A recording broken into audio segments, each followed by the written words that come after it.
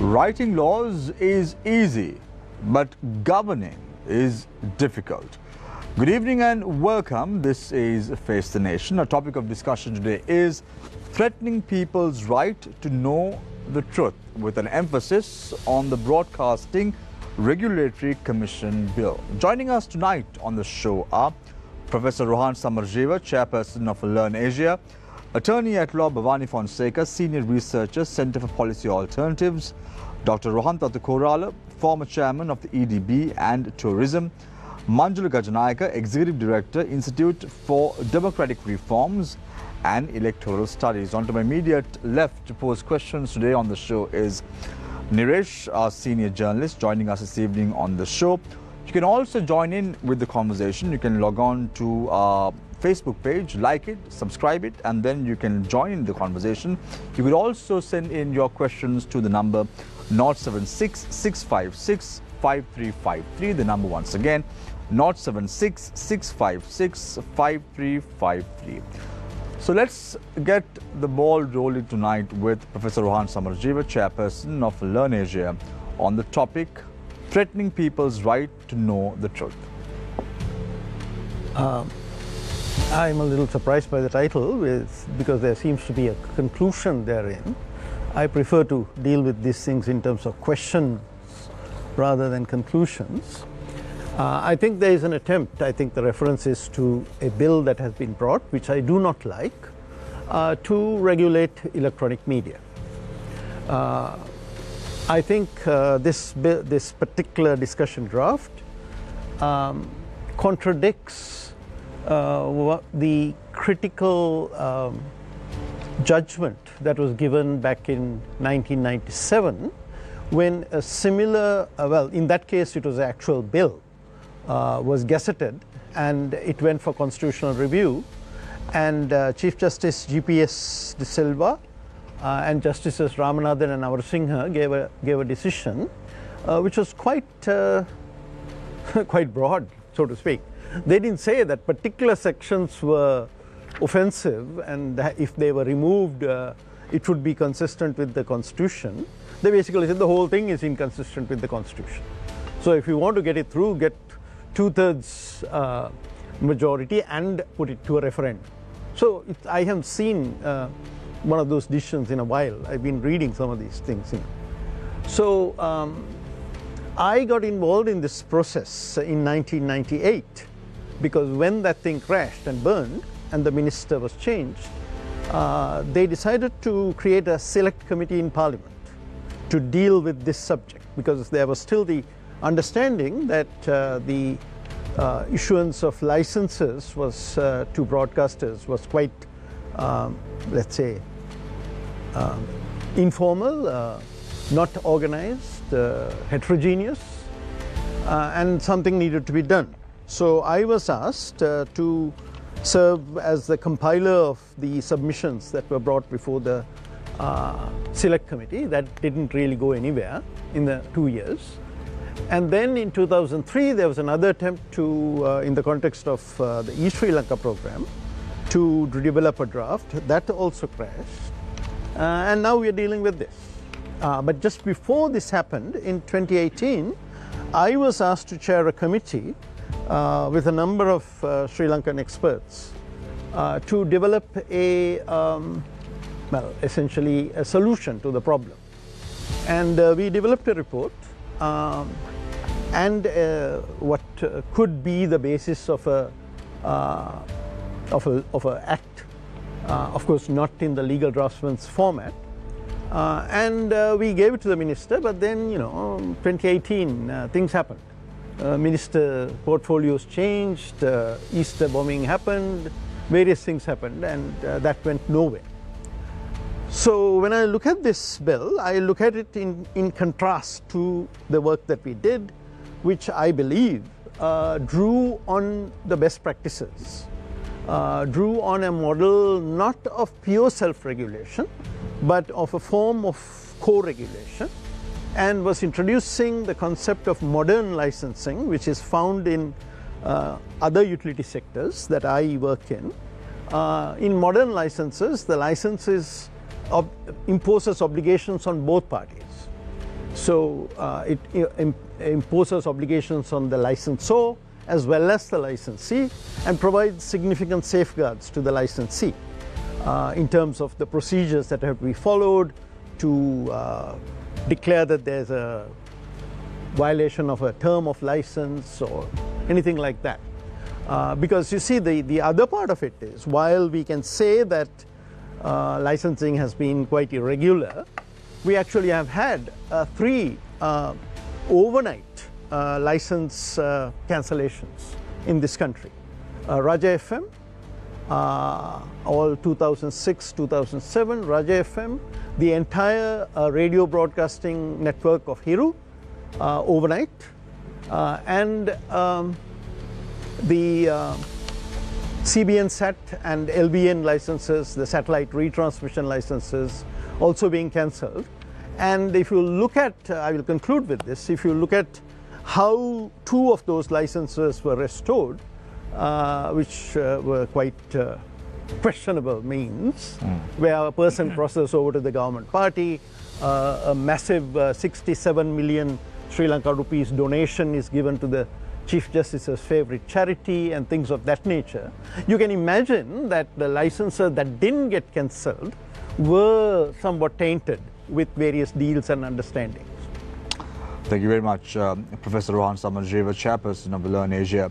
I now move my attention towards Attorney at Law Bhavani Fonseca, Senior Researcher, Center for Policy Alternatives.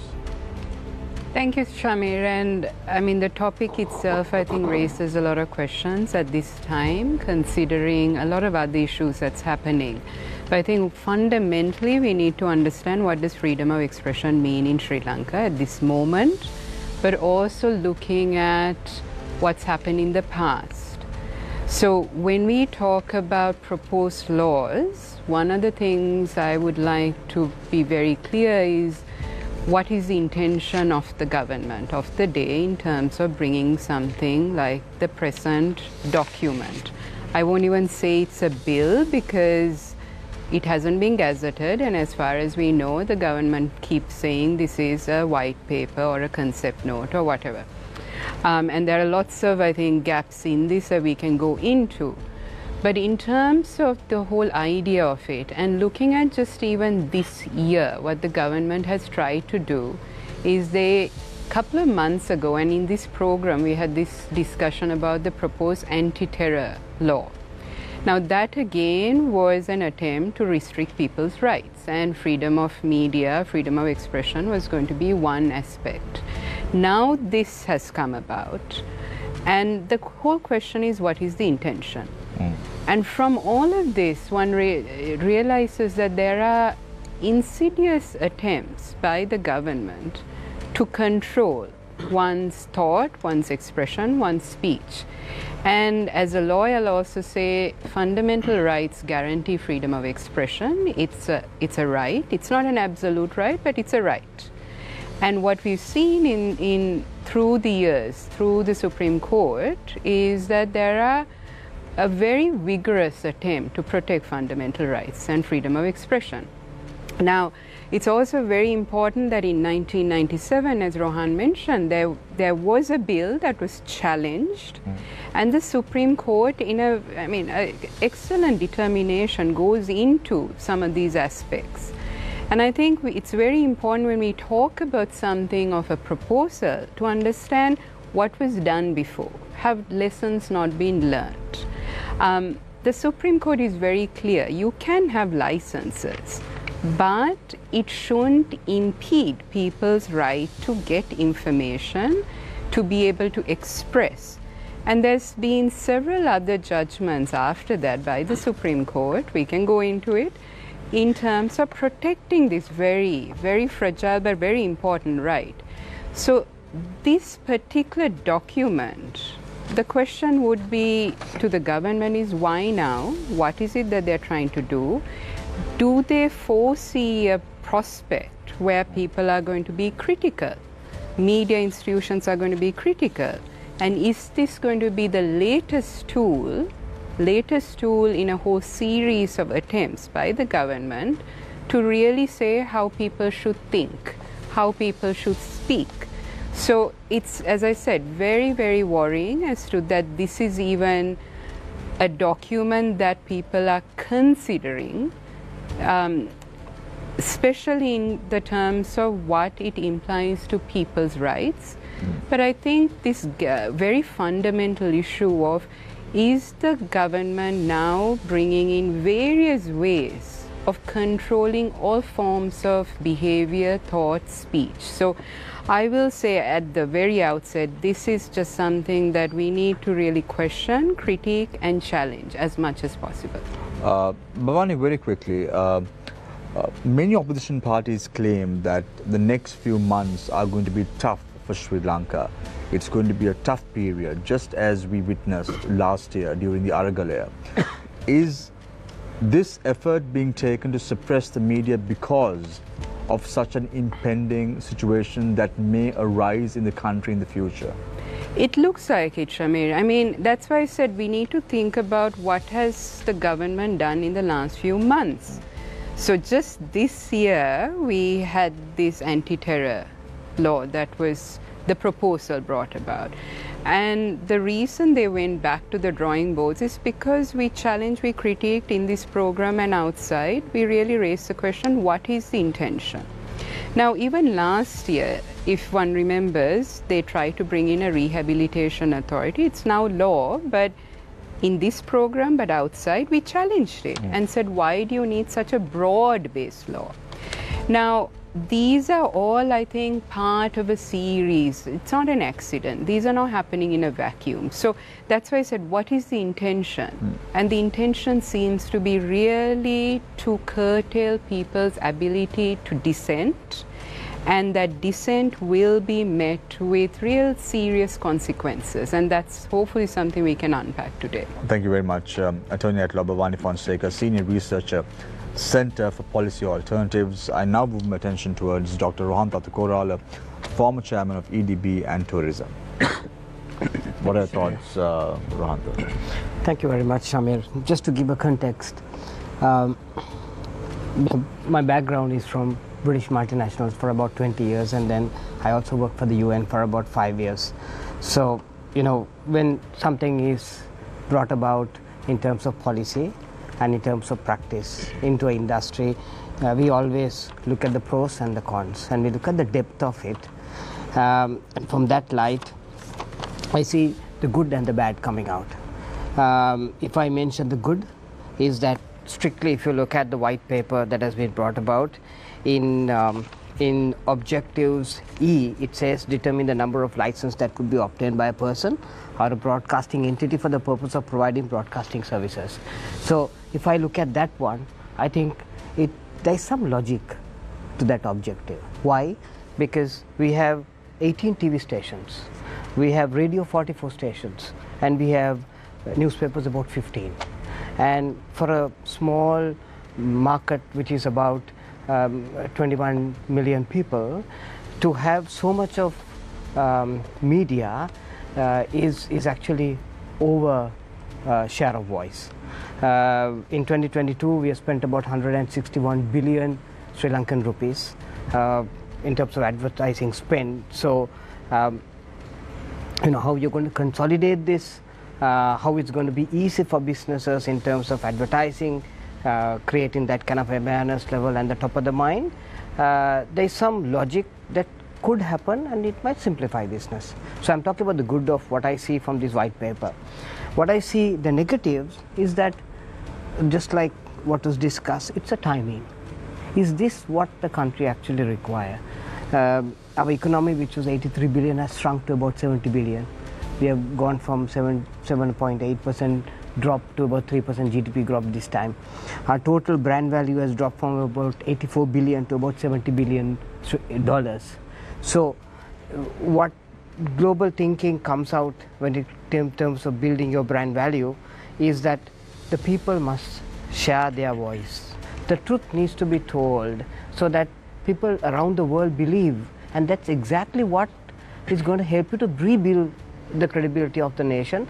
And once you rebuild, what happens is it helps in your exports, it helps you to attract top quality tourists and foreign direct investments. So this particular bill, if it's going to curtail that truth to be told, then the question is, it's against the spirit of the macro challenge that the country needs to do. So that's my view of this bill. Rhonda, you spoke about the timing of the bill, and this is not the right time. I want to take your memory a few weeks back when the IMF regulations came into play, where they very clearly point out that an anti-corruption bill needs to be brought in to ensure that the country is on the right track. When such an urgent requirement is the need of the hour, why is the government, in your opinion, trying to focus on something of this sort? That's actually the key issue that we need to discuss today, Samir. Because see, if the law is being implemented and you would find who is right and who is wrong, the media reports exactly what was done. But if the law is going to protect people who are corrupt, then question is, if the media brings this out to the surface, is it wrong? For example, if you take the fertilizer scandal that happened, I mean, fertilizer was bought from China, $6.9 million. Then it was sent back because it didn't meet the certain quality standards. So far, we have not got the money. We have not got the fertilizer. No, now we paid the 6.9 million. Yeah, so but we have didn't get the fertilizer. We didn't get the fertilizer. We didn't get the return money back. So now the question is, if the media brings this out, is it wrong? It's a truth well told. If the media didn't bring this out, none of us would have not even known that there was this scandal. So if the law was used to find who are the people who are the perpetrators, and if it was implemented, then there is nothing called a bill that is required because it's the truth being told. So I think, like you very rightly said, Shamir, I mean, for the first time in IMF stipulations, under Section 5, it says the anti-corruption bill needs to be brought in, you know, and why have they done that? Because they believe that the truth is not being held. And if you cannot blame the media for reporting what was not done in justice. So your point is very valid, you know. We should correct what is right and wrong, not just go after the media who reports the truth. Thank you very much, Dr. Rohan Datukar, the former chairman of the EDB and tourism. I think the thinking of the IMF is Sri Lanka is a corrupt nation, and that is why these laws are required if we are to be put on the right track. I now move my attention towards Manjula Kajanayaka, Executive Director of the Institute for Democratic Reforms and Electoral Studies. Thanks, Samir. Thanks for inviting and having me in this conversation. So when it comes to media regulations, actually, when it comes to this draft, I would like to ask two specific questions. The first one is actually, don't we have sufficient laws to tackle media industry? The second one is actually, are we utilizing existing laws in an effective ways? Okay, then if we can find answers for these two questions, actually we can sort out what is in this specific draft. Bhavani correctly mentioned actually, this is something, actually yes, it is not a bill, even it is a draft. My understanding is actually that this is a very vague draft as well as copy paste. Actually, it is something copy paste. I can prove in later because. But whoever has copied it, Manjula, has forgot to look at the spellings of this yes, draft no, question. No. Yes, this is a serious document. No, that there are at least 10 spelling mistakes. Indeed, So, definitely. Wondering who wrote this actually. Okay. Whoever copied it has done a good job. Yeah, the other thing is actually then, actually since I'm an election observer and researcher actually representing citizens, my first concern is that actually, yes, this is a draft. I saw that some of media team actually, they have requested specifically that they need the translation of this draft actually Sinhala and Tamil. The thing is actually, yes, there's an English draft actually. When it comes to the translation process, we don't know what they are going to present. I mean, we know that there are many controversial laws as well as draft there are. Then when it comes to regulations actually, let me to quote Winston Churchill. So Winston Churchill actually, once he said, if you make 10,000 regulations, you destroy all respect for the law. Okay, he said like that.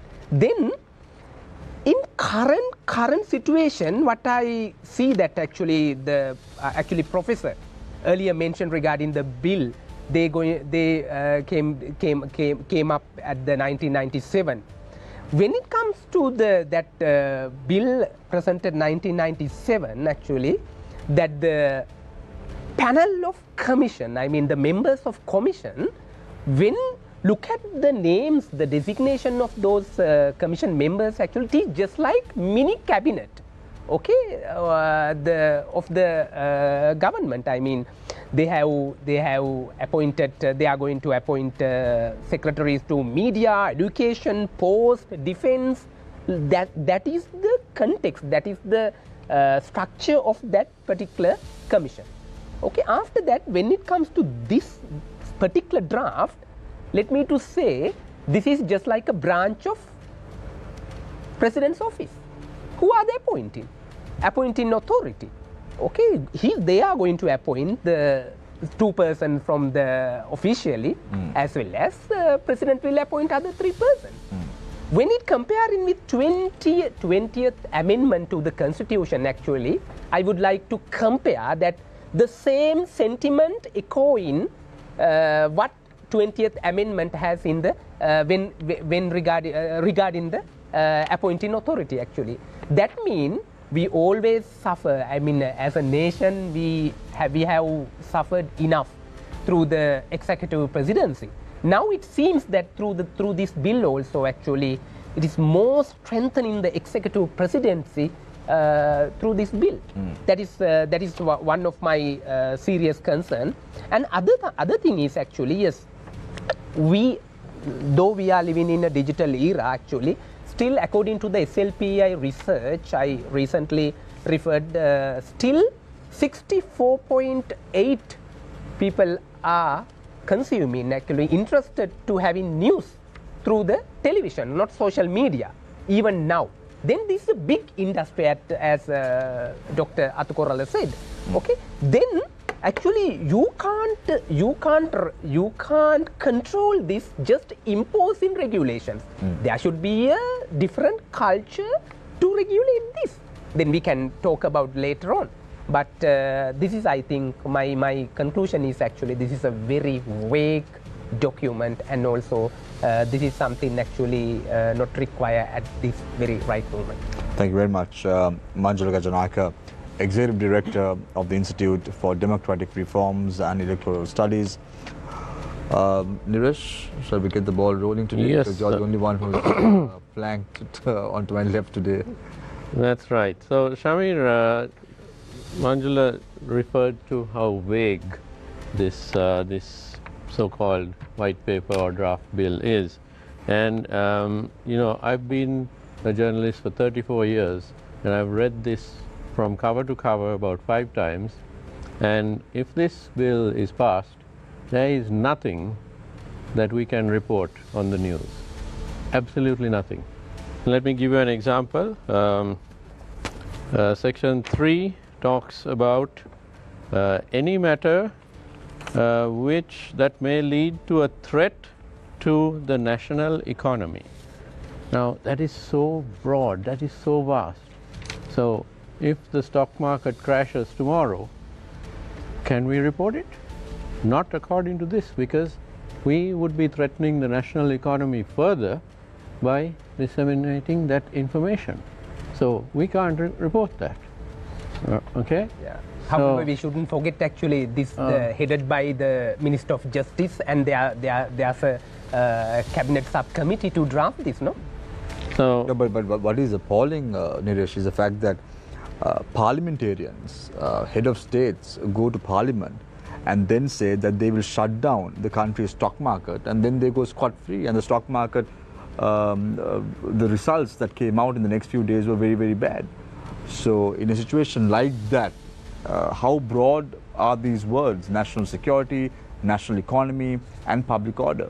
And this leads to, Shamir, the fact that how is the public going to get this information?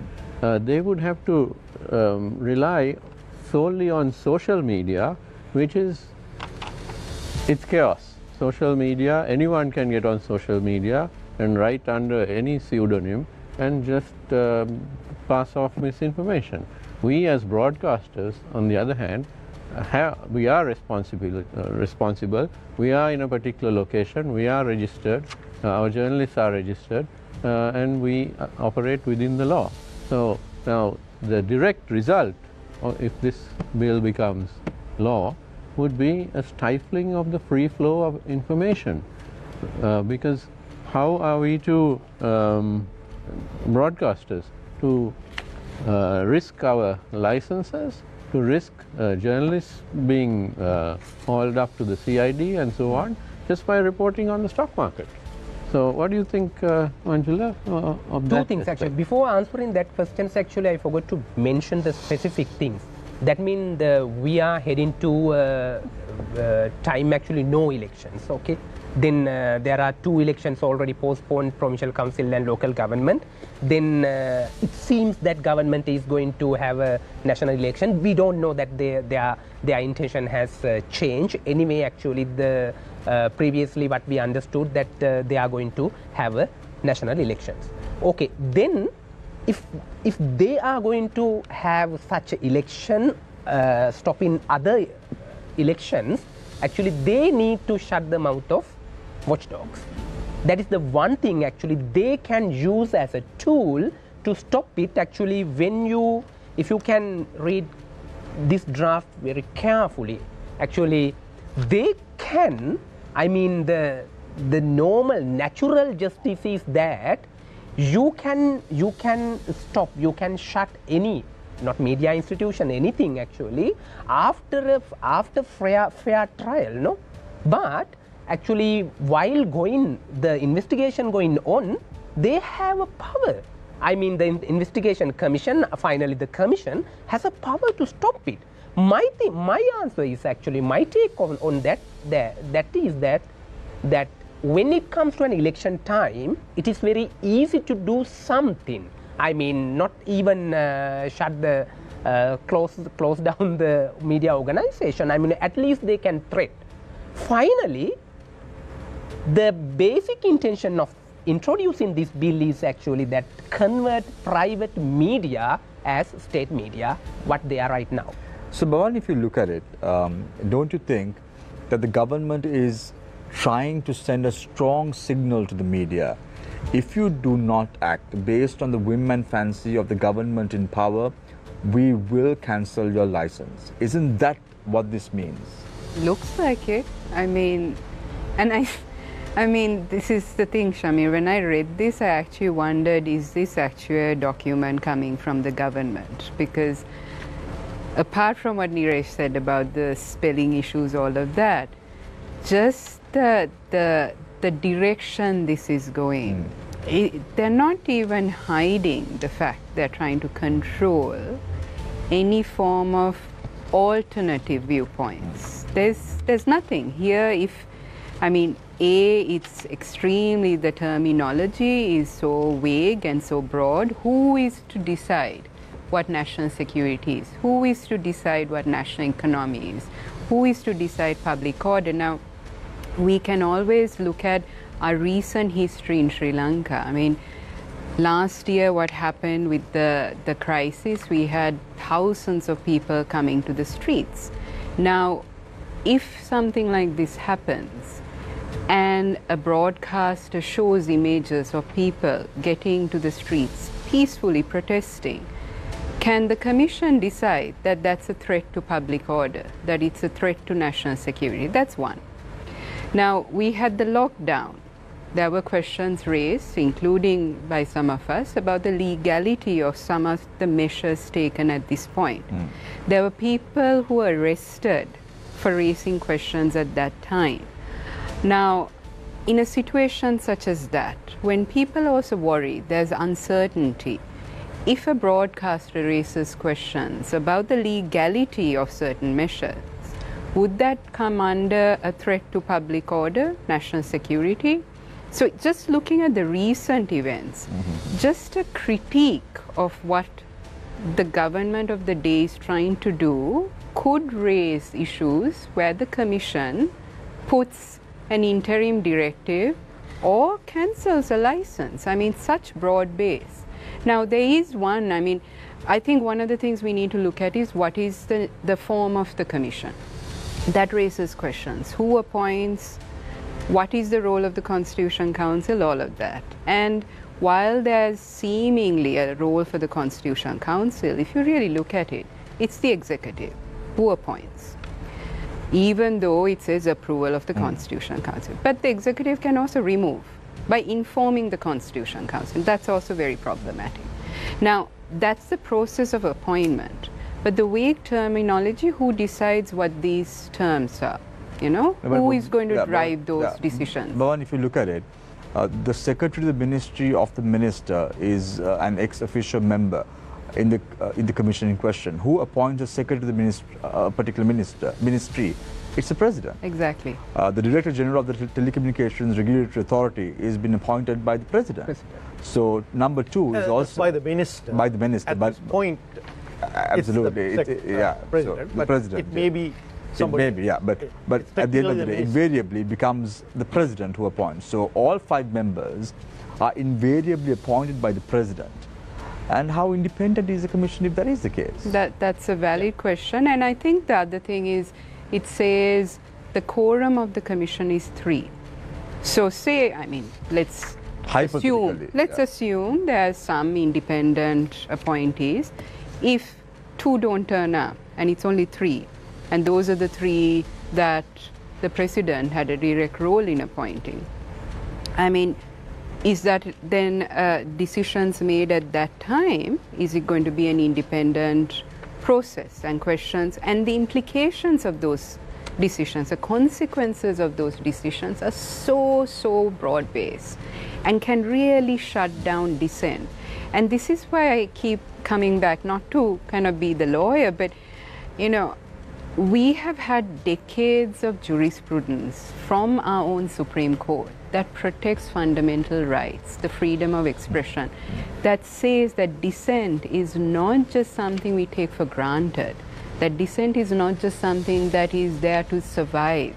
It needs to be encouraged. There needs to be a space for dissent in Sri Lanka. What we see, not just with this, but a whole series of measures by this government, shows that dissent is going to be, there is no space for dissent.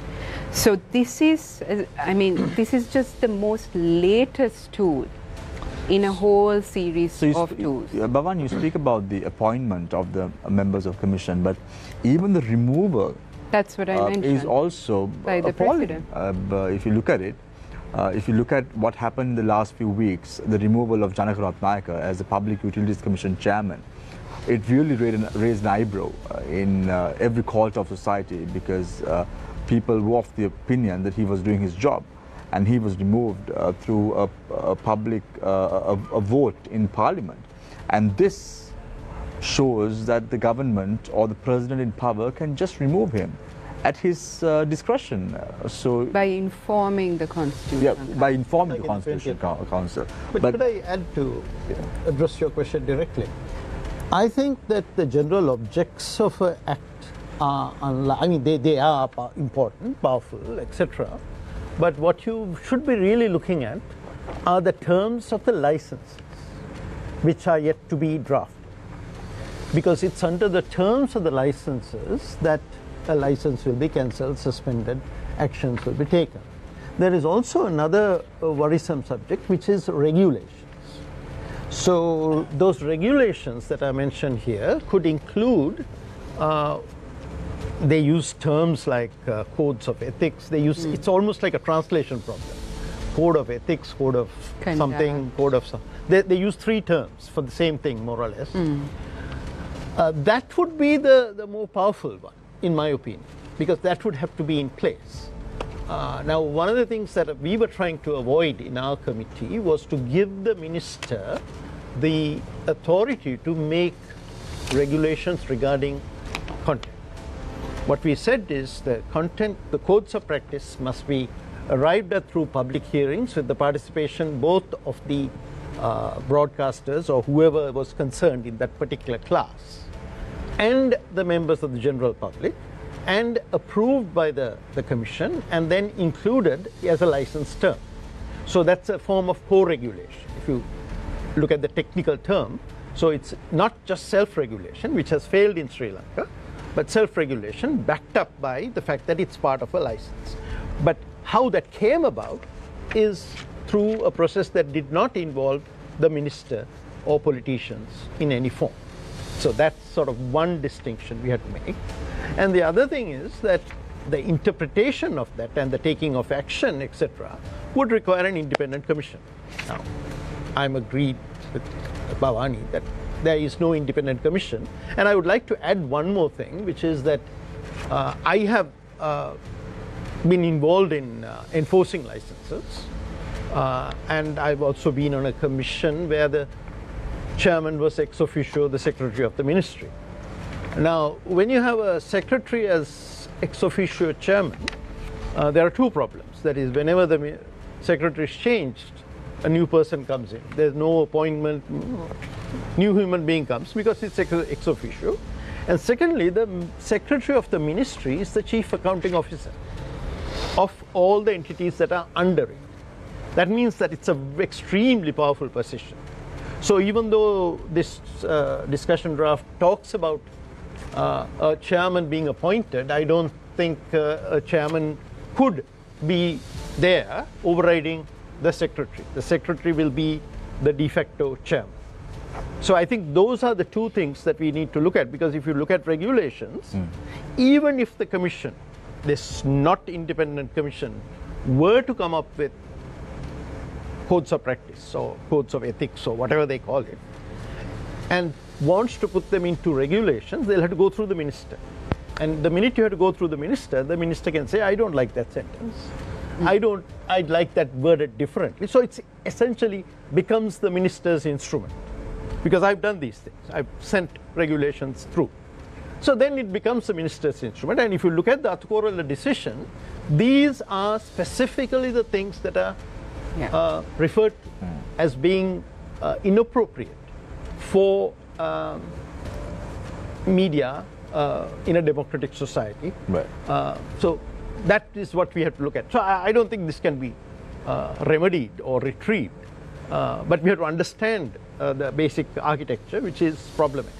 So Professor Samarashiva, you write an article on the 5th of June titled "What Media Regulation is Not." Yeah. And then in your conclusion you say, a return to the drawing board appears the only appropriate course of action with regard to this bill in question.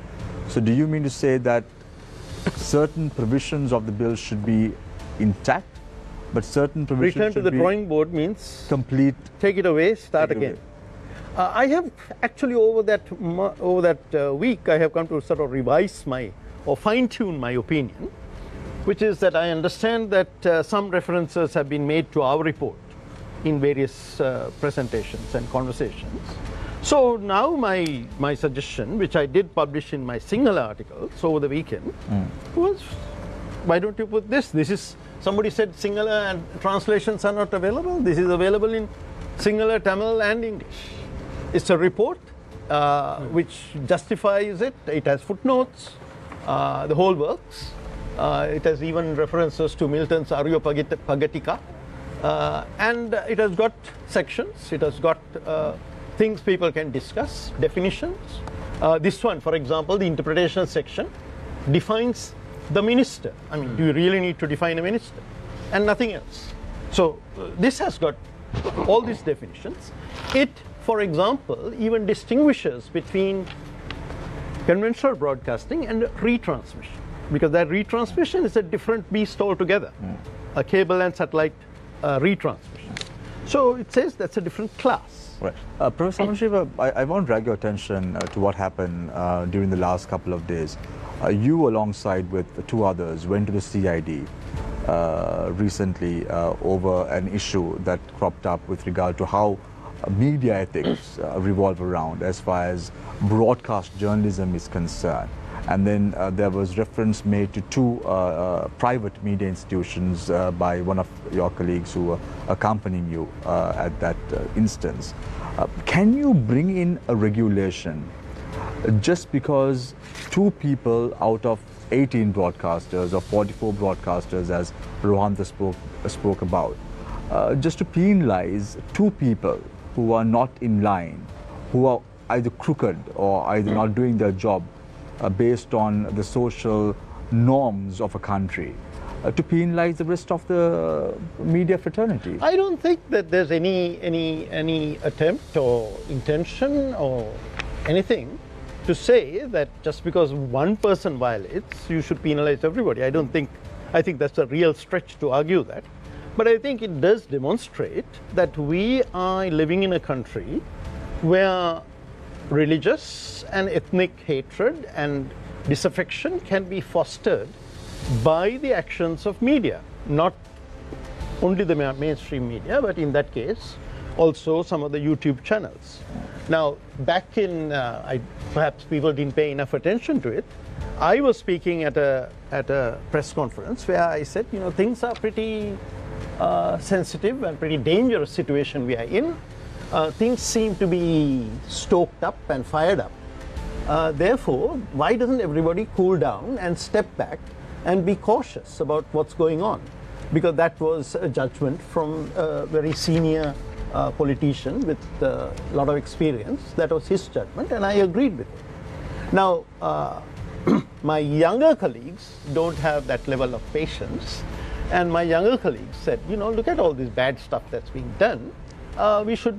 They didn't refer to a particular act. They didn't ask the CID to come up with a law or anything like that. They just said, this is bad, do something about it, right? If you're doing things about Natasha Edrisuriya, why don't you also do something about the people who are taking what she said, excerpting it, framing it, and using it in the month of May when she spoke in the month of April. So I think that's a separate argument, not quite connected to this. But I think it does illustrate the fact. So if you look at what happened to Dr. Shafi, we have to admit, I mean, again, I would say in that case, we would have to admit that the print media, which is not part of this conversation, will have to be also held accountable, that here you have a professional, a human being, a family, and it basically destroyed by media action. I mean, there were human beings whose voices were amplified, but quite a lot of it was plain and pure media action. So I think I would use both these cases to argue that it's a justification for media regulation. It has to be there in this country. It has to be there. Article 15 of the Constitution says that we shouldn't have freedom of speech that causes people to be, you know, ethnic, religious hatred, etc. That, I think, is necessary. Rohantha, the bill speaks about renewing licenses of an organization, a media organization, in a period of 12 months, in a year. How prudent is this decision? Because, you know, opening up a company is a tall task. It's not easy. There's a lot of money that is being put in.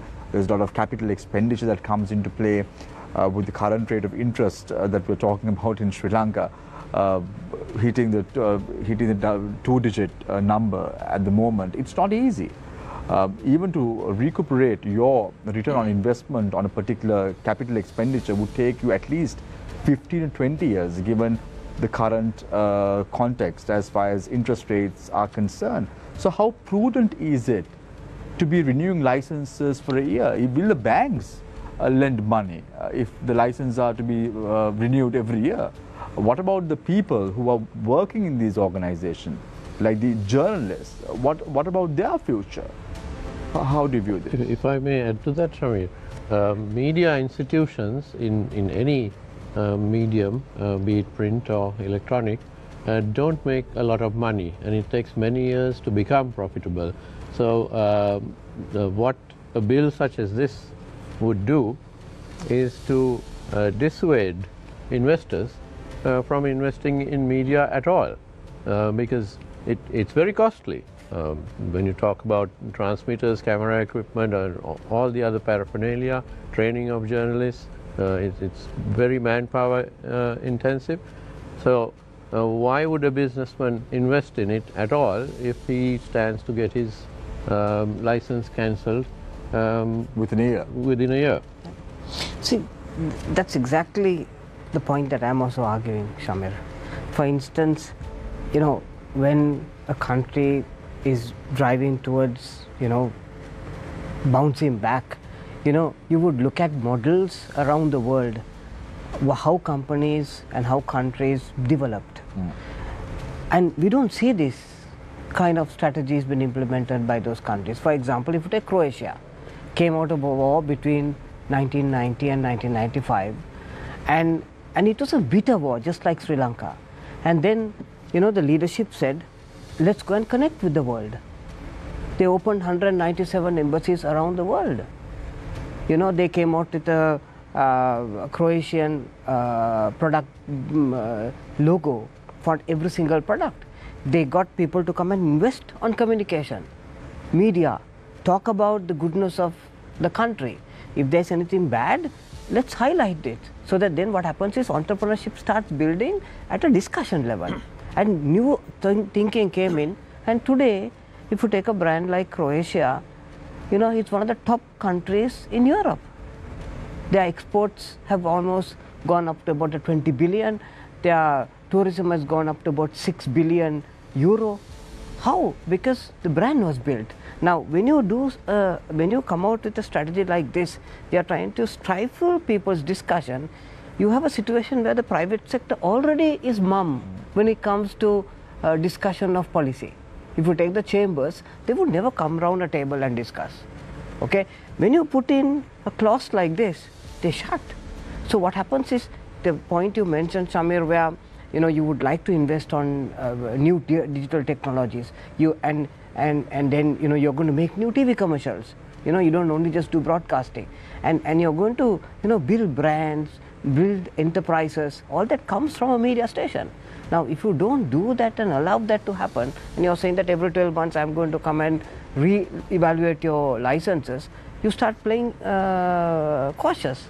How do you cut through the clutter when you have so much of competition?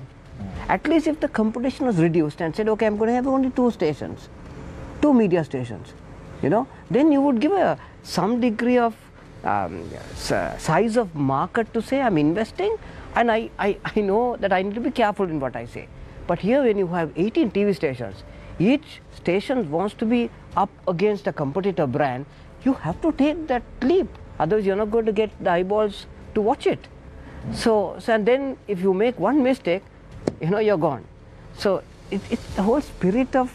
So what about the future of journalists, Rohan? Now, we all speak about attracting FDIs is very important and imperative for Sri Lanka, which has a dire economic condition even now.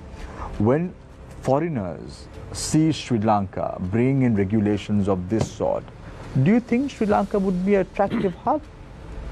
See, what's going to happen is that the freedom of speech is not there.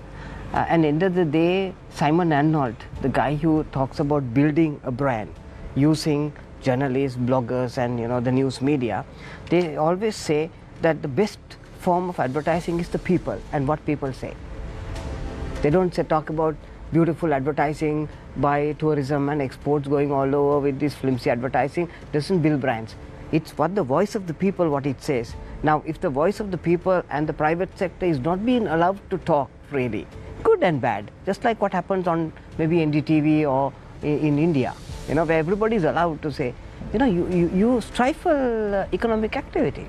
So my point when you look at Indian media, they're highly critical. Absolutely. I mean, you know, But don't you think there's quite a lot of repression going on in the Indian media as well? Yes, and but that the private media have been tamed in the last few years? But Is it that Professor, we see the grass being greener on the other side? no, Professor, what I see is by sheer numbers, it's difficult for one party to try to control. I think we should talk to some of the yes, Kashmiri journalists yes. and media. Well, yes, institutions. there are certain, yes, Kashmir is a whole different ball game.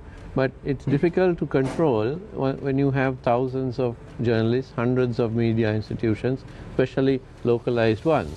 And there is a better chance for a free flow of information. So it's not just about freedom of expression, it is free flow of information to the audience, which now we were talking about businesses, chambers, companies. How are they going to get a free flow of information if the information is stifled? But if you look at the situation now, I mean, I know this is terrible, right? What's being proposed is awful. But if you look at the situation now, I mean, when an investor would look at the media environment today, where licenses have been arbitrarily overnight cancelled in a number of cases, and then there were no proper inquiries, no proper hearings, nothing. And you can also see that, you know, some licenses don't have terms, some have arbitrary terms, and so on. It seems quite chaotic. So I have a feeling that, you know, what we now have is a kind of a deal-based arrangement, not a proper licensing arrangement at the present time, which is, I would say, somewhat problematic for investment as well. Rohan, I think your point is valid. That's what I said. You know, when you have 18 TV stations attacking 21 million people, you know, how do you target? How do you create a niche? So there is some degree of regulations that are required to actually uplift the industry. You know, I agree with what Rohan is, the point she is making. But then, you know, what happens is, if you're this particular act is about, not about development, it's about saying, be cautious of what you say. You know, and if the truth is being told and it's not in right, you have a chance of your license getting annulled. Now that is what the there is no, it's completely a stick approach the government is trying to do. So Manjula, getting back into what you said, you say that a national election is what the government is proposing at this point of time. 2 elections have been postponed, the provincial council election and local government elections. So do you think that a piece of paper like this is the way out for any government? Wouldn't this impact their popularity moving towards an election that probably would take place next year or a few months from now? Just to add one thing there for Manjula to perhaps discuss is, isn't it rather ridiculous that we are talking about something as serious as the drafting of laws being dependent on somebody's election, which may or may not happen, and the pros and cons of various parties winning or losing. I mean, that's absolutely, absolutely the most horrendous approach to making of law. I mean, Professor Rohan articulated how the process from 1997, you know, the various committees and so on that you sat on, and you know, that it's a lawmaking is a process, whereas here, you know, okay, we'll have an election, so let's bring in this law. Let's not have an election, so, you know, let's not change the law. And the other point is, I don't know how these draft bills are popping out.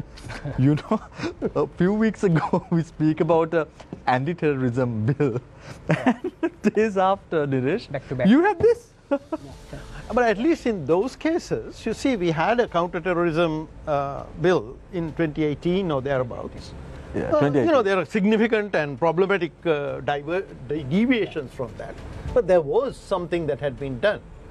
In the case of the anti-corruption bill, there was a document. And I want to point out that it has actually gone through Constitutional Council court review, Constitutional Court review, and it has just to be put on the order paper. So it's not like it's not coming, it's on the way.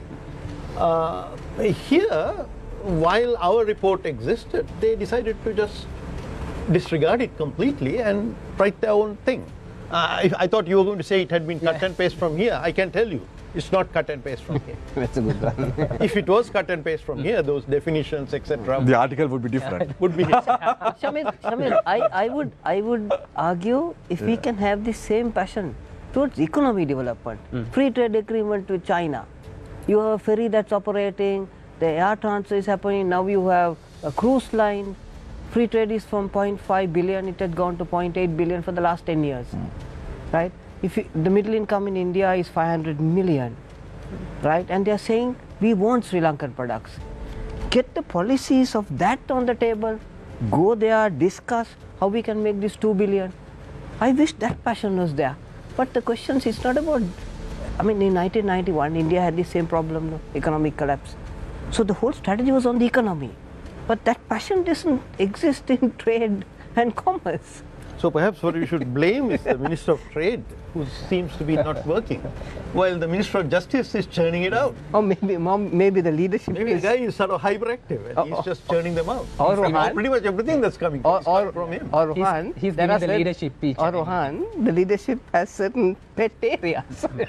Nilesh, what you ask actually, that my concern is that my answer is that right now, actually, government is not concerned on people's consent as well as, they are not thinking on people's right now. That's the thing. If so, actually, they are not going to sell telecom in a one package with the Sri Lankan airline. No, I know that Professor is writing more and more regarding that. But if they are concerning on people's aspirations, actually, they will not going to sell in telecom and Sri Lankan airline actually in the same package. That's the thing. Regarding your specific questions, actually my understanding is that government is not concerning on what you mentioned. Actually they are concerning only how to win the elections. Then what they understood, actually media institutions and other entities are obstructing, maybe obstructing to their course. That's the thing. Otherwise, actually, if they have a real, genuine effort, willingness to do this, there are 4 or 5 acts already existing. Telecommunication Act, 1991, 1996. But I would say that Shafi's case illustrates the point, or even Natasha's case illustrates the point. The existing laws are inadequate. They are quite unsatisfactory and do not give any remedies. The self-regulatory system for print media has failed. So I think the answer to your first question, you said, do we have the current laws? Are they adequate? My answer is unequivocal no. Dheeraj, correct me if I'm wrong. The National Press Complaints Commission, is the regulations are for the print media journalists, isn't it? Right. It's self-regulated. The Press Complaints Commission. Press Complaints Commission. Self-regulated. It doesn't work. It doesn't work. I mean, what can I tell you? Has anybody taken action against Angahuru Gadol? The absolute falsehoods that are propagated by the Divine newspaper? The attacks on Shafi and the destruction of that family? Has anybody done anything? Has regulation worked?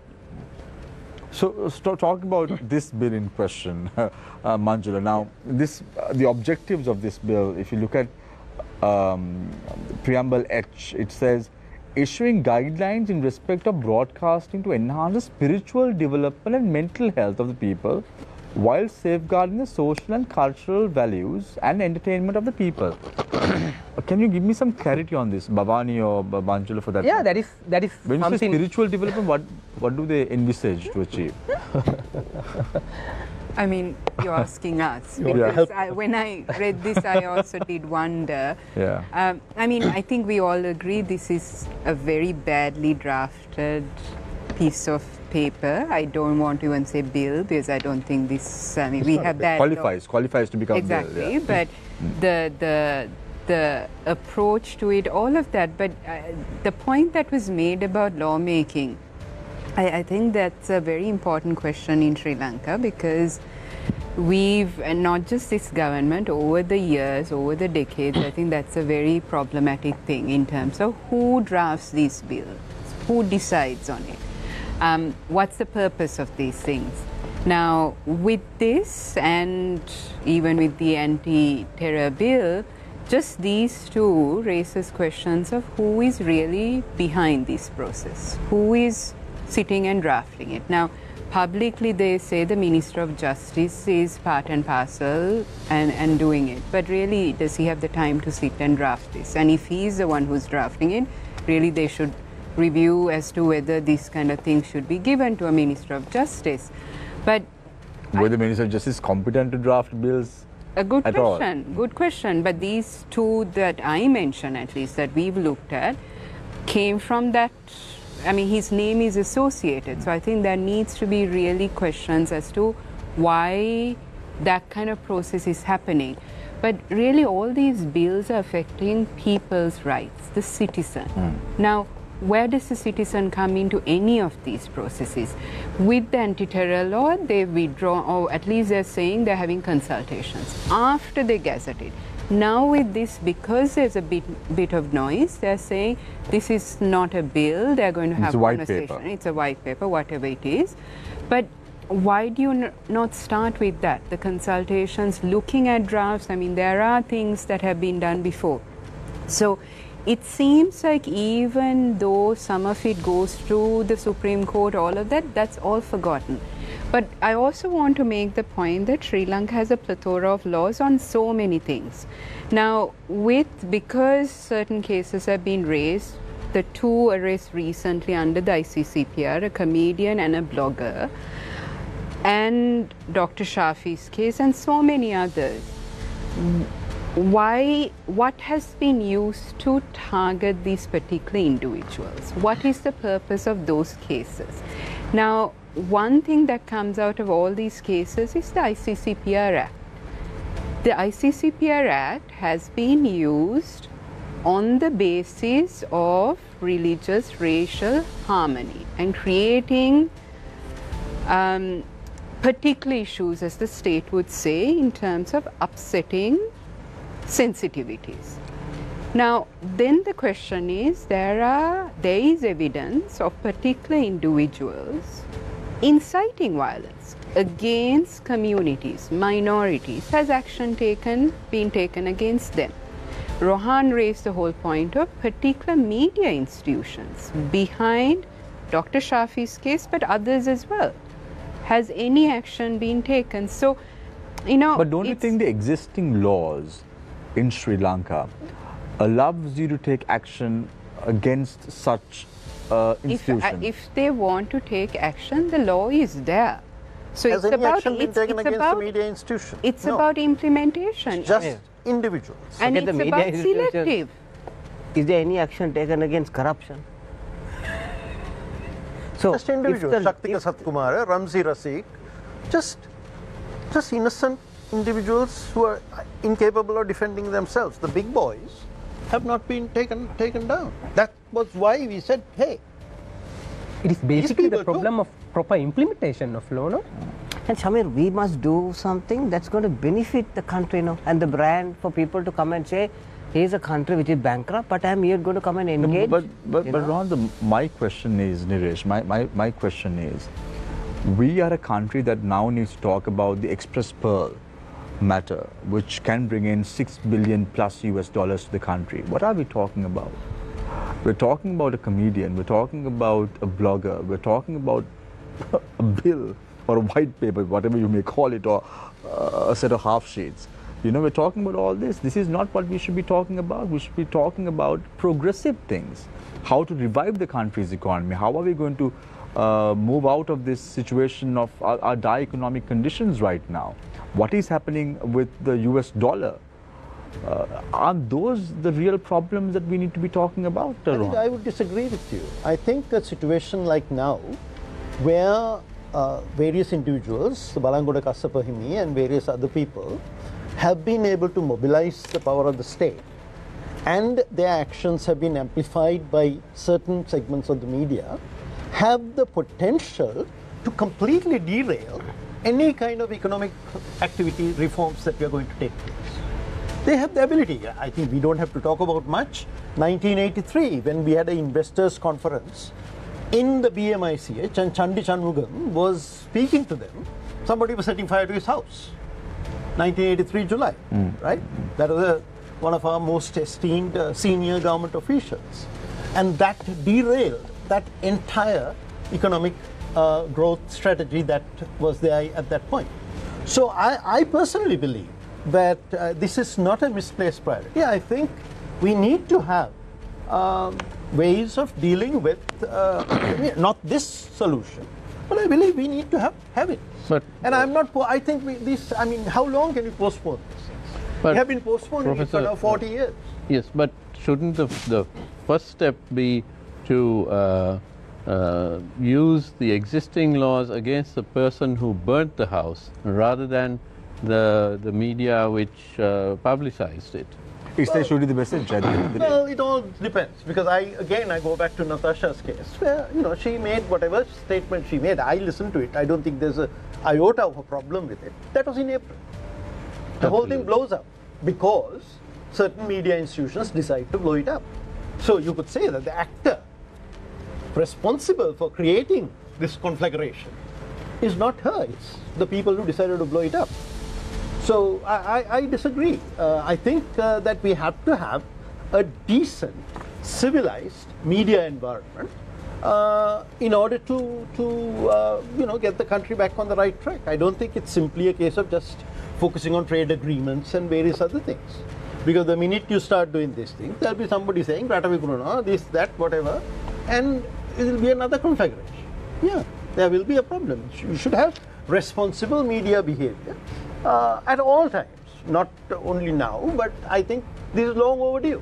It should have been done in 1997, 98. It would have been much easier to handle the Professor, when you conflict. speak about anti-nationalistic rhetoric, we probably could buy your arguments saying there needs to be some sort of regulation. But when it comes to an issue with regard to national economy, that needs two sides of the coin to express views and debate, to argue, and to find out ways, the best fit for the country, then, as I said, I would disagree. I think it's important. at the end of on various sides of very nasty economic debates, and the GMOA, for example, has said publicly on a TV station that I should be put in jail for my views, right?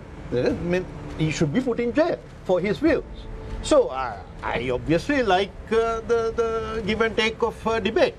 And I think it should be encouraged. That's the only way we'll get anywhere. But not at the cost of setting fire to the country. I don't think I've been engaged in that. I've been engaged in economic debate. This is the GMOA who are experts in fertilizer, of course. Well, this was before they became experts in fertilizer. They wanted me to be put in jail. We're certainly glad that you were not. No, Rohan, what is your take? Bhavani, now, you represent a civil rights movement, and you all champion freedom of expression, democracy, freedom of speech, and all that and more. Do you agree with the analogy of or the ideas of Professor Samarjeeva? Meaning which ones? In terms of having regulations in place with regard to regulate the media in the country? I think regulations are important. I mean, I'll be surprised if someone says there shouldn't be any regulation, considering the fact what we've seen in the past in terms of the noise that's generated, but also the consequences of that noise. But how do you regulate? Who regulates? So in a way, you need an independent, and emphasis on independent mechanism to do it. I don't think that mechanism is provided in this document. That's a starting point. Then how do you come to those regulations, all of that? What's the process? It shouldn't be a kind of one-sided process. How do you engage with the different stakeholders, but also give confidence to the different actors that this is a process that's not going to be targeting institutions or individuals for reporting, for sharing the information. All of that is important. But if there is any semblance that that regulation power is to be used for political gain, to target individuals for having a different perspective, then it's extremely problematic. That's when the weaponizing starts. And in Sri Lanka, and I think the history speaks for itself, how media institutions individuals have been targeted. So any proposal that comes about needs to factor those things in. What we're talking about seems to be in some other world. And it's such a kind of Orwellian concept that this is to control. This is not to have a debate or a discussion and disagreement. This is to say this is what's going to be the case in terms of national security, national economy, public order. And if anything doesn't meet our standards, you're going to get shut down. Regulations is not that. Regulations is to say you have to be responsible in the way it's done. But you can have a different way of doing it. You can have a different opinion in doing it. That debate is extremely important in a democracy. This kind of tool, and not just this, the things we've seen in the recent couple of months is not leading to a functioning democracy. It's authoritarianism. Samir, yeah, just added what Bhavani correctly mentioned actually. Yes, regulation is somewhat we need. That's why media regulations has prepared by Election Commission during election times actually. It is true. Because actually today is the special day. I think that I referred the cabinet memorandum today that they have mentioned that they are going to table the media regulations during election times in future, maybe near future. That's why actually they have prepared election media guidelines during election times. It is true.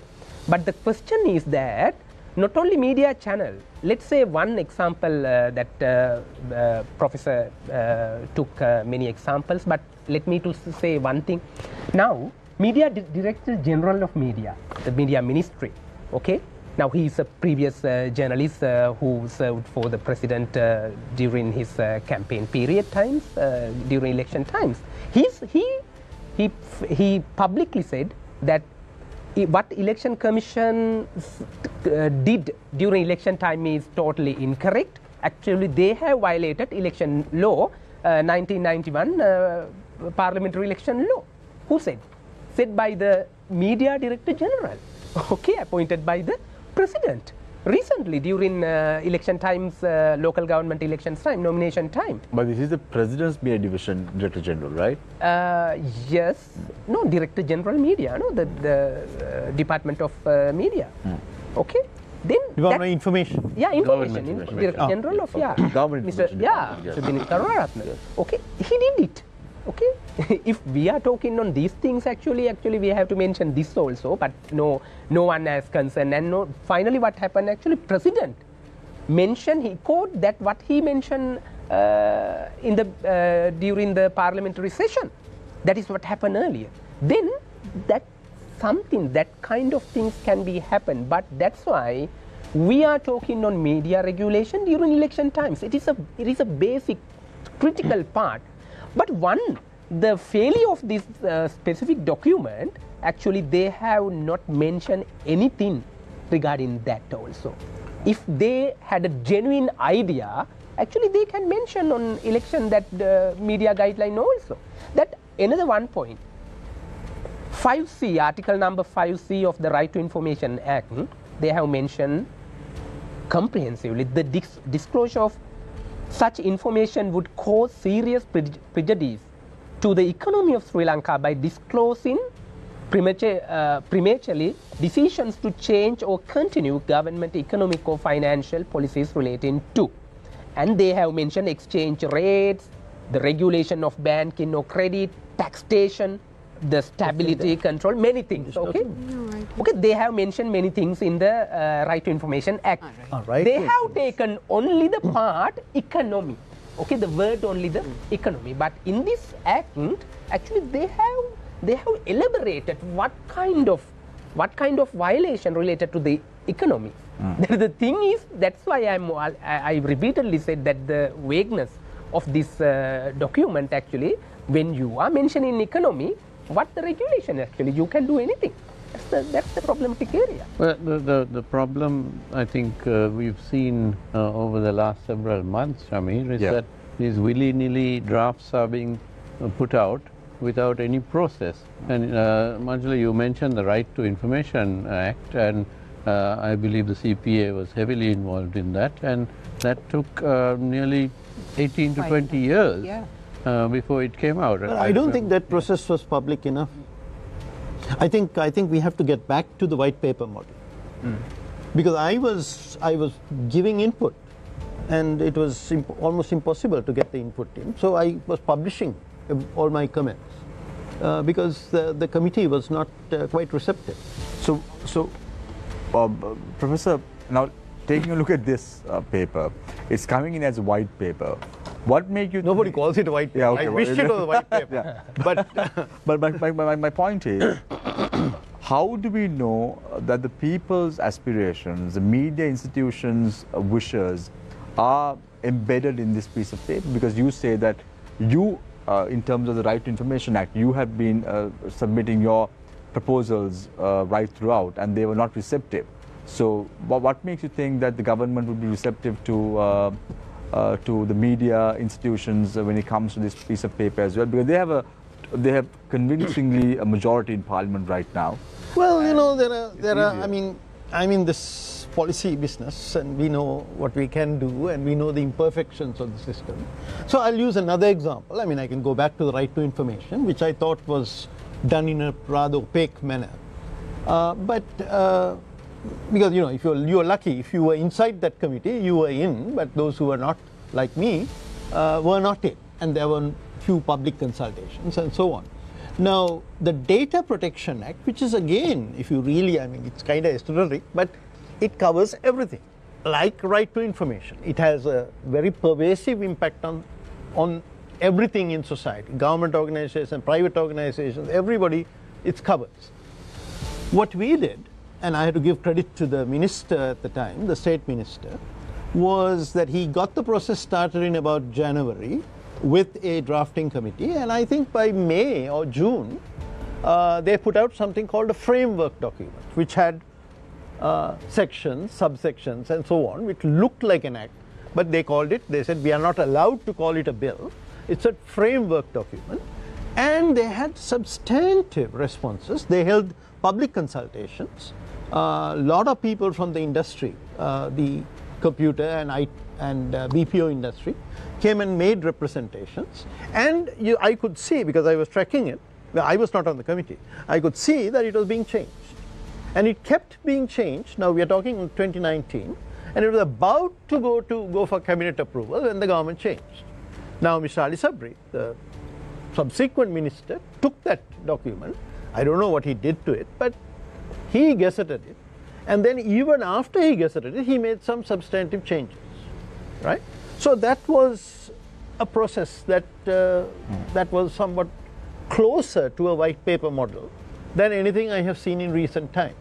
We have to go back to the white paper model, particularly for laws like this. But it is a process rather than just parachuting in a document which then we waste a lot of time trying to figure out what in the world this is all about. So I can tell you that the minister who commissioned our report, his intention was to have public consultation. Who was the minister in charge? Mr. Samaria, Mangala Samaria. So that's why these things were translated and so on and so forth. They were getting ready for a public consultation. Now I was not part of the ministry. I was outside. I was not involved in the mechanics of it. My job was to do it and give it, and I gave it. But their intention was to have public consultations. Rohan, the business community, you know, do you think they are serious about such regulations? Now, if you look at the chamber, the national chamber, you look at, I think there are thousands, there are at least a dozen chambers in Sri Lanka right now. Are they concerned about issues of this sort? See, Shamil, when you're dealing with money, you always develop a strategy which is competitive, because at the end of the day, if you're not competitive, you cannot get a consumer to buy your brand. So, for whatever reasons, even though the environment was continuously putting shocks on business communities, you guys also are in business, you know, we somehow or other get our act together, and we survive. And we even thrive, to be very honest. There are companies who are doing really good. Some companies. Yeah. Right? I mean, very subjective. Yeah, but you're sharp. You know, you can survive even with a negative 7.8% GDP growth decline. and a 3% again coming this year, yet we Big are companies surviving. can survive, Yeah. but not the small and SMEs, medium-scale right? enterprises. So the point I'm just trying to get at is that, you know, the business community loses total confidence when you have these documents that come. You know, so they don't take government regulation seriously. I mean, end of the day, we say that we have the 25 best scientists. I saw something going up on viral media. 10. Yeah, 10. In Asia. We say that we are the best brains. We can't even put a simple document out like this. I mean, end of the day, what is this economy? We are crashed. We are bankrupt. I mean, even if you take 1960 plan or if you take a Malaysian plan of 1950s, it will be much better than us. So my question is that why is it that a member of this discussion says, I have a plan that is much better than this? If this is what the government is saying that we are going to put together, why is it that they can't get a group of people, use the best practices of some other country, bring it in, have the consultations, do the changes that are required? If this document cannot be brought in, private sector loses confidence in this whole process. Do you think there is dictatorship, authoritarianism in Sri Lanka at this moment of time? See, sometimes you require that kind of leadership style to get a company which is in bad shape, like what Sri Lanka is in. But then, at least now that stabilization is coming, get the best brains into the table, you know, put something right even now. If continuously we have this kind of documents that are brought in, the answer to your question, Samir, is private sector loses total interest. No, I'm not talking about private sector, Rohit.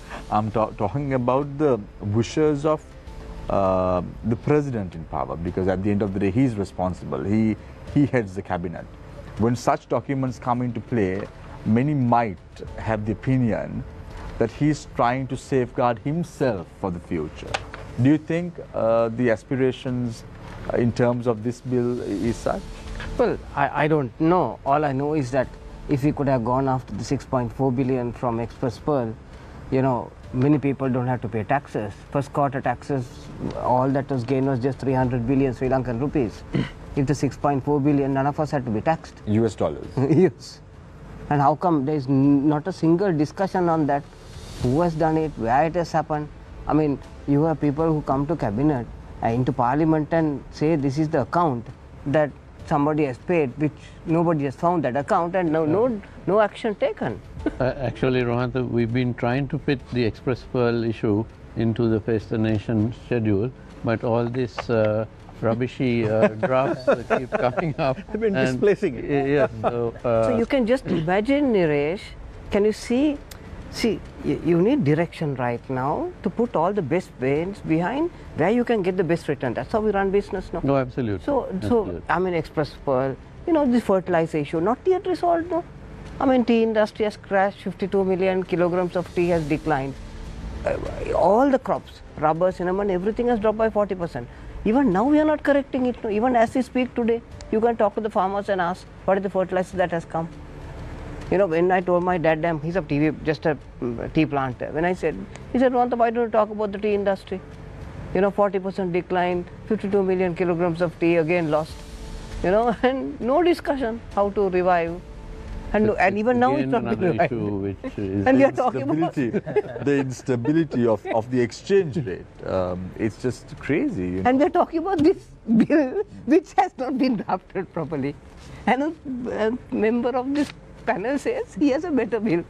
What is the status of a country? No, it's not sort of, I'm not saying it's mine, my personal thing. It's something that the ministry commissioned. It's in the ministry's official record. Which is a better version.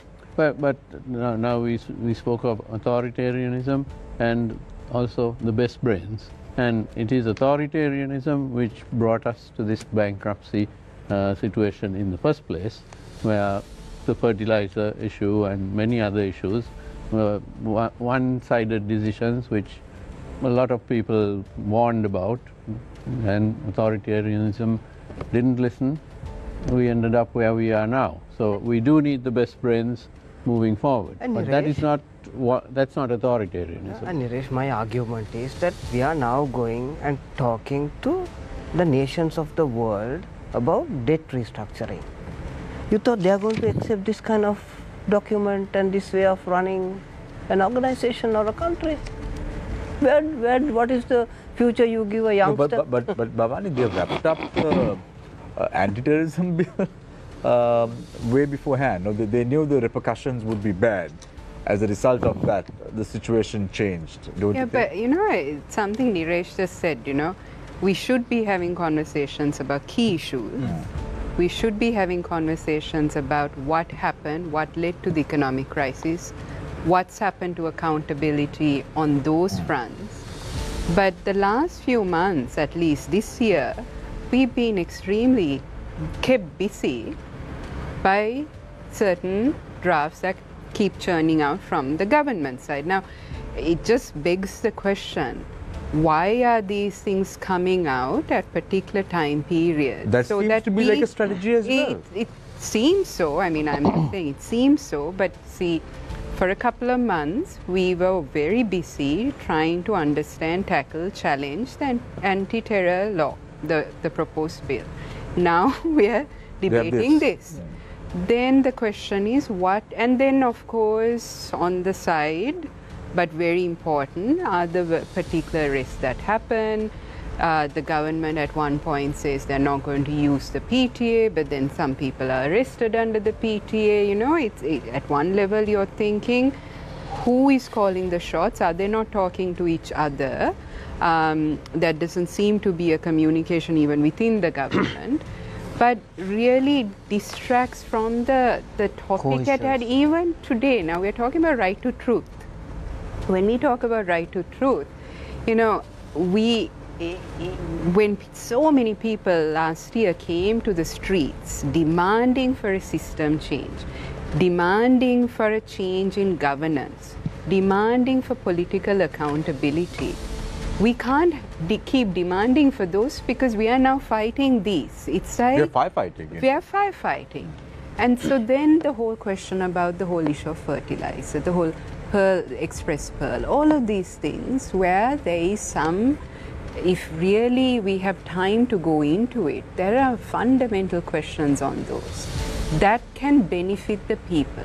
Sure. Instead, these insidious tactics are being used that have such consequences that we are then trying to kind of push back on this. Yeah? This seems to be, Niresh, like a strategy, like a long-term strategy to be in power, to make sure that media is kept out of the real issues, and then trying to suppress them on the other side. Plus, without having elections. Without having elections, it seems like a major plan, isn't it, Manjula? Definitely. That's why I mentioned earlier. Actually, that is the basic plan. This probably will not even come into play. Yeah. This might be even thrown out of the window. Timing game until having. We hope. Keep us busy when they try to do something else. Yeah. It's not just the media, no. I mean, it's about. If you remember the anti-terror, there was one clause we discussed in this show about the prescription. That prescription could apply to any organization. Now, who would have issued prescription orders? The president. On what grounds? Reasonable grounds. So, one individual, I'm not saying just this president, one individual had such broad parts and they didn't go through any process other than possibly him or her saying, I don't like this institution, I'm going to prescribe it for 1 year. So what we are seeing now is something equally problematic, that it's an executive overreach in different ways. And what's the check? What's the due process? Where do people go to in terms of fighting this back? So it's not just media institution. This we're talking about media, but there is a tactic, and not just this government, successive governments that have used to shut down dissent and having a different opinion. Now people get activated when they think it's going to come and affect them, and they forget the larger consequences of all these things. Because as Rohantha also said, where is then the public confidence? Who is going to engage with a country, with a government that is so hell-bent on repression at different levels? And then the narrative that is created is, he or she is a terrorist, is a fascist, is trying to destabilize. So a bill like this it's entrenching those practices we've seen since last year as well. Those who dare to critique, challenge, to get to the streets are the troublemakers, are the traitors, are the terrorists. And those labeling will carry through because there's various tools being used to go after them. And this is just one tool in that playbook. I think that we need to understand.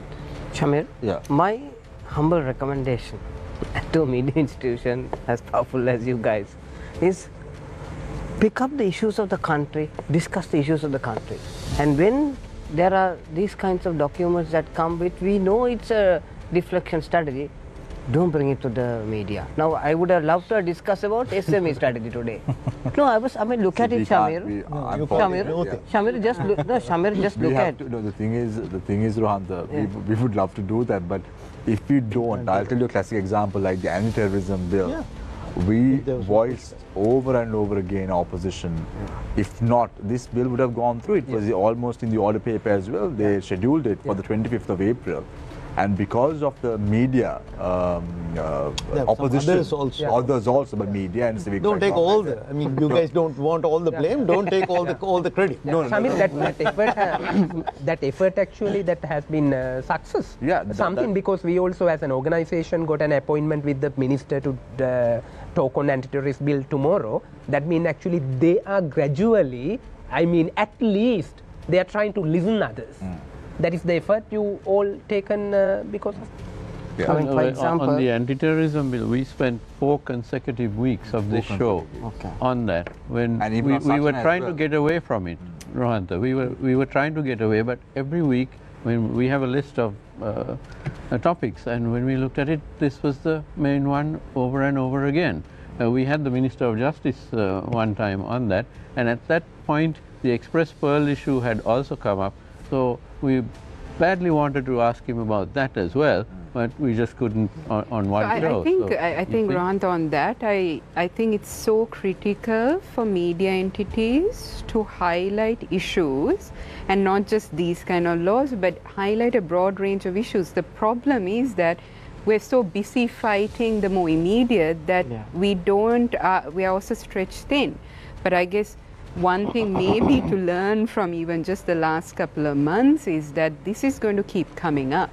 Closer to election, there'll be more and more things coming up. And I think if anything we can learn from 2019 is pre-election, just think of what happened that led to this mindset that people said national security is the most important. That trend is starting to happen. Be it laws, be it arrests, that's happening. Who's the correct citizen? Who is following the law as opposed to those who are questioning, critiquing?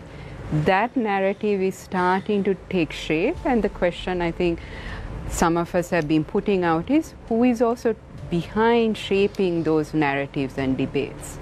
And that's why we come back to regulation. Responsibility is so critical, but how it's done is also so important. If I make one point, Shamir, is I would love to discuss SME. 73% of Sri Lanka's economy is SMEs. 83% of the exporters are SMEs.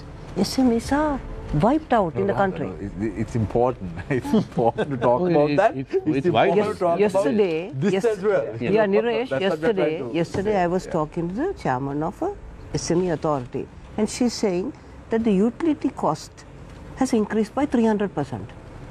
The interest have increased by again 300%. So yesterday, to pay the last month's salary bill, they have to take a loan.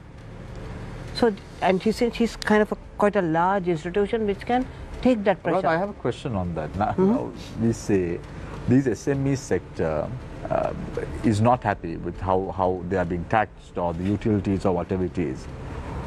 Tell me one authority who has raised this concern, having a press conference, talking about these problems and telling the government that this is not right, this should be looked at. Which authority is saying this? I googled this. None. Shamir, I googled as soon as I heard this discussion yesterday. I googled she has been doing this for the whole of last 3 months. In the media? In the media. And she's very vocal, very upbeat, and then only it just struck me, if you look at the tourism industry, SME industry, if you take Noor area district, almost 200 to 300 small timers are wiped out. Wiped out, and it struck me, guys, we don't fall into that category. So it's a forgotten, and they are not the people who are in all the papers. They don't have the muscle to go to the media. You see, they do this pocket meetings. That is why it's important for the chamber to raise these issues, because the chamber has a better strength, better muscle. That would be the discussion then, Definitely. Oh, absolutely. No, but at the same time, Rohantha, if this were to pass, you would not be able to say anything about SMEs because if you are closed down. we would be closed down because we are discussing SMEs. Neeraj, we will continue to say. Because if the government thinks that this is affecting the national economy, that's it.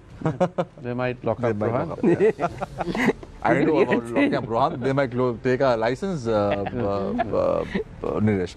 Anyway, I want to close today's discussion, but I want to ask all four of you, with regard to the way forward, what must we do as a nation? What should be our priorities right now?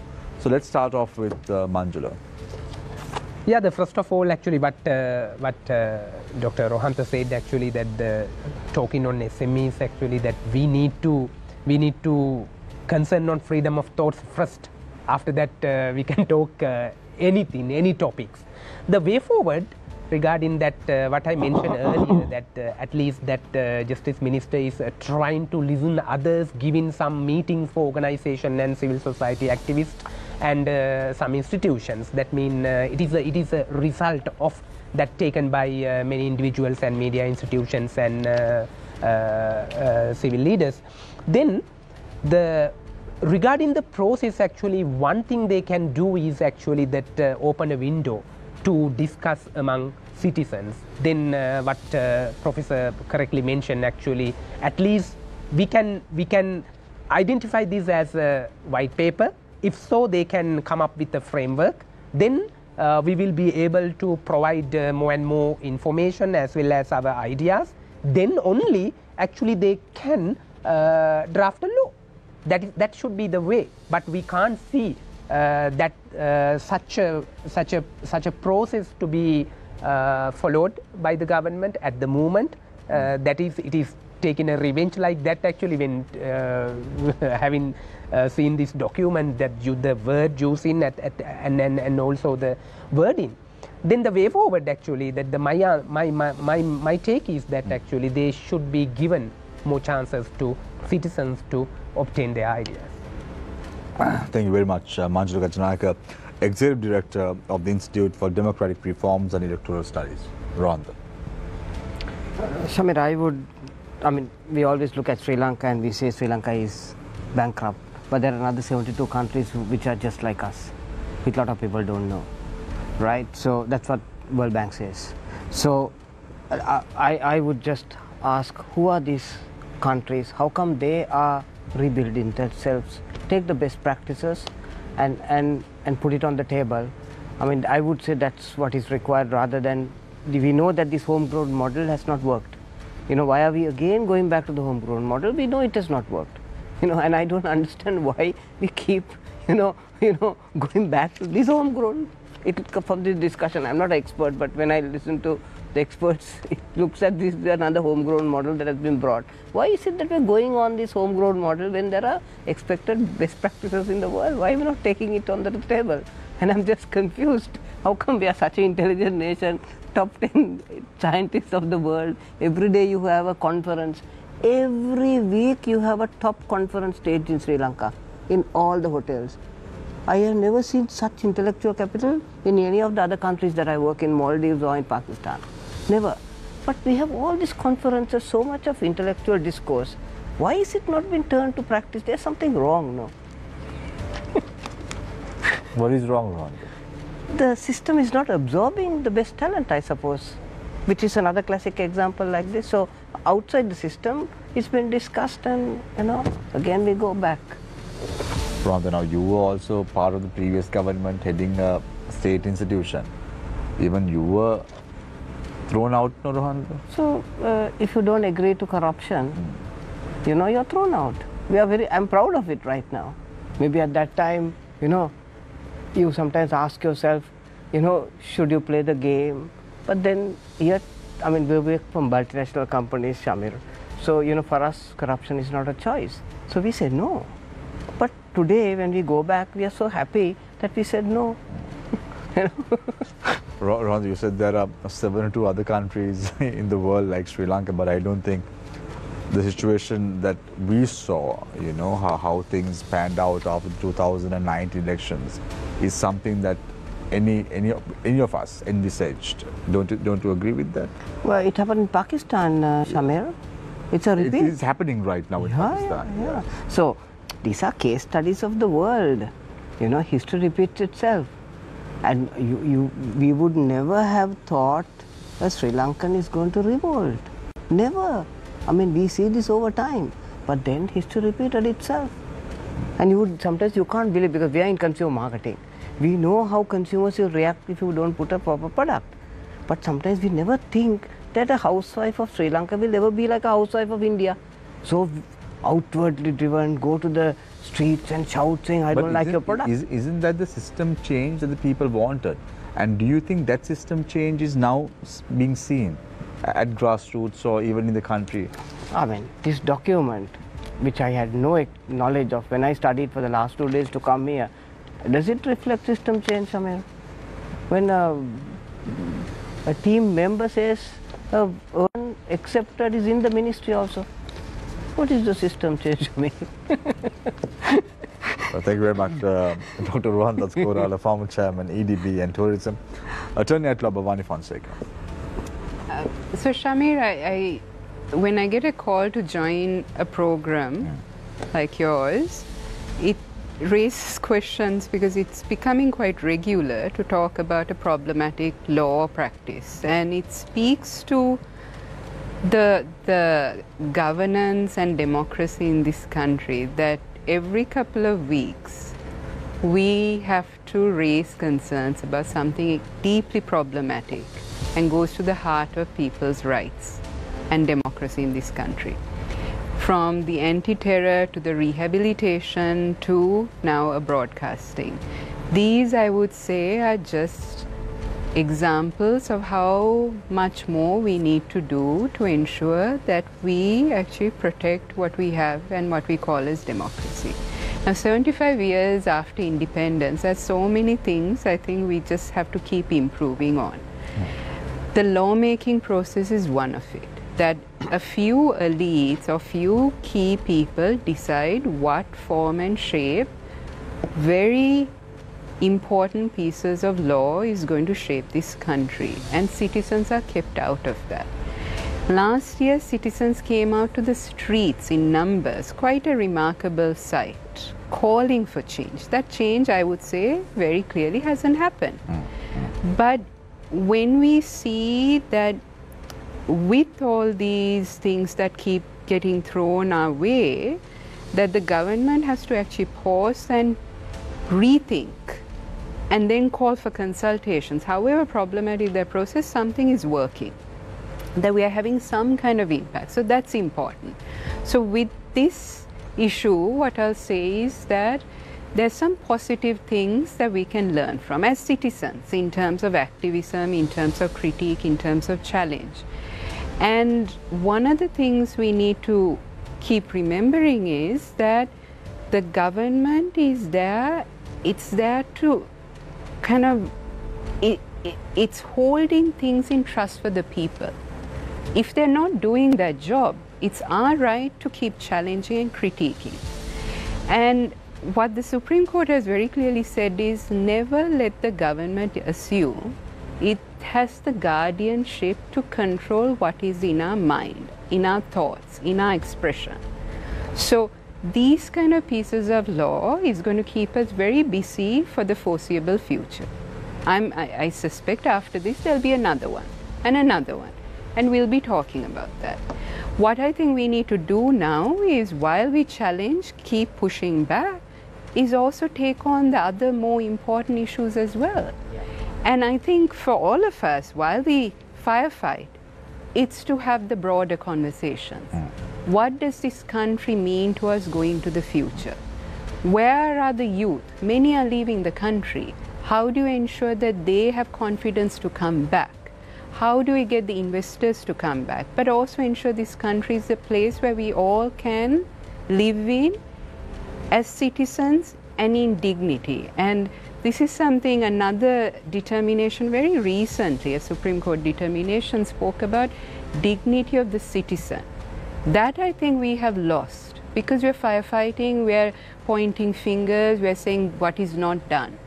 So I think we need to take a step back and realize this is going to keep coming back to us, keeping us busy. But we need to also step above all of it to ensure that we demand for a better governance model. So, Shamir, I think going from that, we need to have 2 episodes of Face the Nation each week. One to deal with the real issues, such as the SMEs and so on, and one for these piddly pieces of paper which to prop up all the time. Basically, you're going to keep us very busy. That's what you're saying. Right.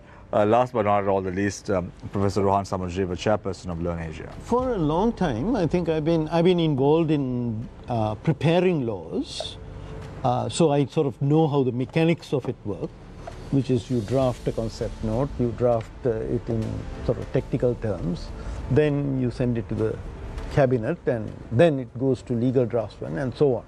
I know that process. And I've also been involved in implementing laws. So I can remember I was looking at the telecommunications law, and I was going through the sections, and I said, has this been used, has this been used? It was about 7-8 years. And it was like there was a law that had public hearing provisions, public notice procedure. Nothing had been used. So I said, hey, okay, let's work our muscles. Let's have a public hearing. Let's have public notice proceeding. Let's actually implement this thing. So with that experience, I have been quite disturbed by the fact that when we have technical legislation that has very broad implications, we don't consult enough. So when I was doing it, I would prepare this sort of concept note, and we would have I didn't have the money or the time to make the translations and so on. We would put a newspaper notice saying this could be downloaded from such and such site, and here is the place where you can come and have a discussion with the consultants and the people who are managing the consultants. Even with trade agreements that I was involved in, I went to the professional associations and I had consultations. So I believe I don't do consultations for sort of altruistic purposes. I think you do consultations because you learn and you can make your document better, right? So I think that whole white paper model that we lost in the 1980s and the idea of proper interministerial coordination, we have actually things being smuggled through cabinet without the relevant ministries being informed and their comments being obtained. It's only the finance ministry that is never ignored, but other people tend to be ignored sometimes. So I think we need to get that system back, right? So that's very important. Get that system back, and in addition, let's have consultations. So we have sort of odd mechanisms, like we did not a white paper, but what we did with the data protection legislation in 2019. And then we have the sort of the situation with the anti-terrorism law. I've been having too many meetings with the Minister of Justice because I went and negotiated section by section the 21st Amendment, right? We took a large number of people with us to talk about the anti-terrorism law, and we were instrumental in getting it postponed. You know, it's like the elephant, right? You guys think you poked it in this side, we were poking it from another side, and the elephant moved. So we don't know what caused it to move, but all these people contributed. So I think we need to tell the government, particularly with these kinds of laws, let's do it broadly. And I think it's a good sign that anti-terrorism was pulled back. And then corruption, same. we had a lot of consultations. And I would say for people who are looking for system change, for a long time we have understood that the existing Siabok law was ineffective. And there were people who were working there, people like Sarat Jayamana, who actually came up with language. I was also involved when I was in government, trying to contribute to the asset declaration component and so on. So those things, I'm happy to see them. I don't think anything is perfect. Laws are not perfect, but I think it's a major move forward to get that law instead of the rubbishy piece of legislation that we now have, right? So I think we should appreciate the good parts as well.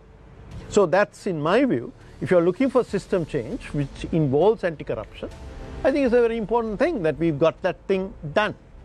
It has gone through some form of consultation. The Supreme Court has spoken. Some amendments will be made, and it'll come. If you have a different perception of system change, I think there are more laws that will have to come in the next few months. There is no alternative but for more laws to come, because quite a lot of our laws are bad. And I think whatever said and done, I mean, I disagree with this particular legislation, but on the other hand, the agricultural scientists who wanted a simple meeting with the president to present the views on the oil palm ban were not given a meeting. They were completely blocked out, saying, this we have done, we are not willing to discuss, there's no point in talking about it, right? And here people like us, we were trying to tell the government this is not how this matter should be dealt with. So compared to 2021, I see a lot of positives in 2023, right? I don't see some kind of vast conspiracy. I see maybe ineptitude, incompetence, and various other factors. But I see a different attitude, and I appreciate that, even though it has ruined my life. Because, you know, I mean, I keep studying these damn things and writing and so on and so forth, which is not something I appreciate. And again, I mean, there are things like in your case, you know, the Parata execution, the Chapter 11 bankruptcy provisions. We tried to put this on the agenda. I've organized, we organized 132 webinars with key players, and at least half of them I must have personally organized. And, you know, these were things that we brought up. What are the things that we need for the SME sector? But we can't get those particular ministers to act. This guy, Minister of Justice, is acting on whatever he's given, and he's churning them out. In some cases, he has got documents he can work with. In this case, I think he's trying to develop something de novo, which is unfortunate. Thank you very much, Professor Rohan Samarjee. A very quick question for you. Don't you think incompetence is more dangerous than conspiracy? I actually never talk about conspiracies. I'm not a conspiracy theorist. I don't know conspiracies. I don't ascribe motives. It's something I learned. I never do. So I just say, you know, when you see a document which doesn't have definitions, but then, you know, I would tell you, this is not limited to this. Do you know that our legal draftsman department came up with a constitutional amendment where the membership of a commission was 3 and the quorum was 3? That's our legal draftsman's department. Membership is 3, quorum is 3, and generally all people occupy those positions. Now, can you explain that to me? Is that nothing but incompetence? You know how I define it, Professor? Sri Lanka. Thank you very much, Professor Rohan Samarjee, Chairperson of Learn Asia, Attorney at Law Bhavani Fonseca, Senior Researcher, Center for Policy Alternatives, Dr. Rohan Tatukorala, former Chairman, EDB and Tourism, Manjula Gajanayaka, Executive Director, Institute for Democratic Reforms and Electoral Studies. Thank you very much, Niresh, for joining us this evening on Face the Nation. I leave you tonight with the quote, as I always do. Bad laws are the worst sort of tyranny. Take care and good night.